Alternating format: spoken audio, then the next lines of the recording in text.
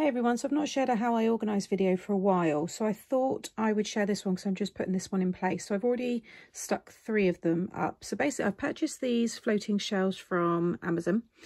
You get 2 in a pack and they were $15.99, but that's because I wanted the white. You can see there's all different colours there. So I think they do vary in price. So I'll share the link to this one, but do have a little shop around because you might find ones, you know, cheaper or just different styles. So basically how they come is like this, and then I've stuck these on the back, so you get all the stickers, enough to cover the 2, so there's 5 for each. So I've just popped them on the back there.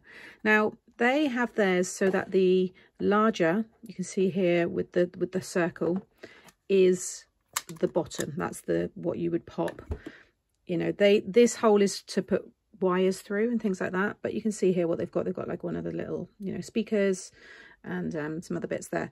But I actually am having mine so that is on the, well, I'm actually popping these onto my doors of my shelves or shelving unit, and then I'm going to have my blending brushes on this part here. So it's actually going to have a lot more stuck onto the, you know, whether it be your wall or wherever you're putting them. But I just wanted something, I didn't want them this way because it was just too much shelf, and you'll see in a moment where I'm putting them. So I wanted them to be this way. Now these are my storage for the blending brushes, and I've shared this in my craft room tour. Now I used to have them in the window, on my windowsill, but because now I've got my storage desk caddy, it kind of just gets in the way of it, and when I close my blinds and stuff, it was just kind of irritating me, to be honest. So I wanted a way to have these displayed where they wouldn't be in the way of anything else.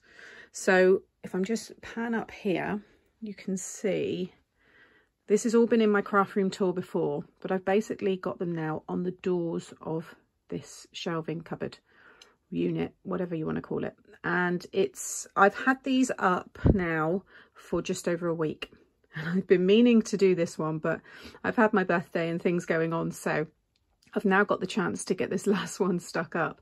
But I also wanted to check that they were going to work, because I don't want to put something out there and then, you know, they fall off. But I made sure I cleaned this surface. I'm going to be popping this one up onto here in a moment.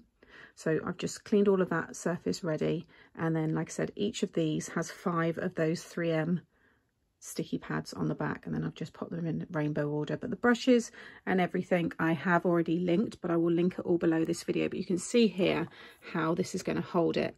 And what I've also done, and I'll show you in a moment, is I've just put a strip of clear double-sided tape here just to hold this in place. I just pan back up again here. These are secure on here, so you can see I can open the door, you know, nothing's, you know, in the way there. They move quite nicely, and I can just close that up again. So I'm just going to get that other one in place, and I'll show you it finished. So that's it all now stuck down. You can actually see how strong that is just with the double-sided tape. I can hold this and it will open the cupboard door. But what I would also suggest is popping the shelf up and then leaving it for 24 hours. A lot of the 3M tapes, any like command strips, things like that, they usually say to stick them on, leave them for 24 hours, and then, you know, pop whatever it is that you want to on them so that they've got time to, you know, basically adhere and for that adhesive to work. But I'm really pleased with this. I think if you're lacking any kind of wall space or surface space and you just want things like this to be kept out of the way, then this is possibly, I think, a good idea. I really like it. It suits the style of my craft room, and it's the colours, you know, I've got rainbow pretty much everywhere in this room. And then if I just bring it back down again, you can see it's just above all of my Nuvo drops there. All of this storage and everything has already been shared on my How I Organise. I've got a playlist full of all different things that I've done in my craft room along with the craft room tour. So if you've missed that and you'd like to see any of it, I will link it now.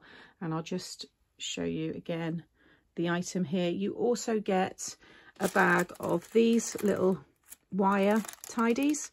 So if you are having anything on there, maybe you want to, you know, you quite like the thought of this shelf or something else, then you do get the little wire tidies there as well. But like I said, I will link this in the description box below. But I hope some of you find this useful. You know, maybe just gives you an idea. Might not be blending brushes, you might have something else that you want to pop on there. But yeah, I thought I would share it with you all today. Thanks for watching, and I'll see you soon. Bye.